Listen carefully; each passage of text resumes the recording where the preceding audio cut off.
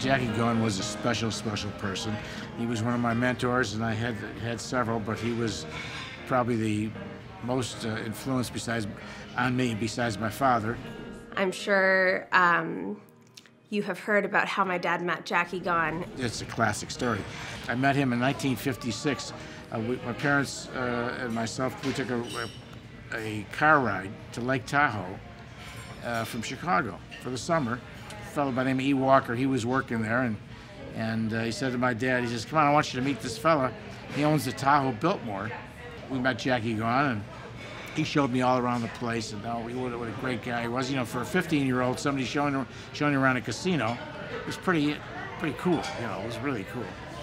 So later on that day, we're getting dressed to go to dinner, and my father says, "You know that fellow we met earlier today?" I says, "Mr. Gaughan?" He says, "Yeah."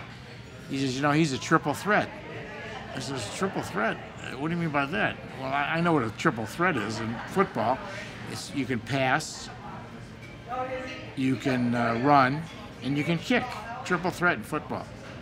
I says, "What do you mean by that, Dad?" He says, "Well, he's a go-getter, he's smart, and he's on the square. That's a triple threat." So that's when I first met Jackie in 1956.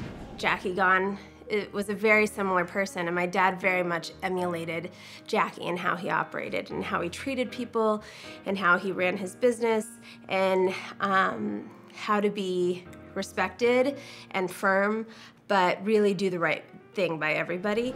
Well, I try to emulate him, but it's, you know, you just do the best you can. You know, he's a model that you want to strive for. Yeah.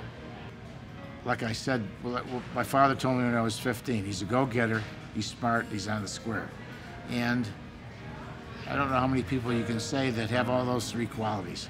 Some might have some of them, but not too many have all of them. But Jackie was a hell of a guy.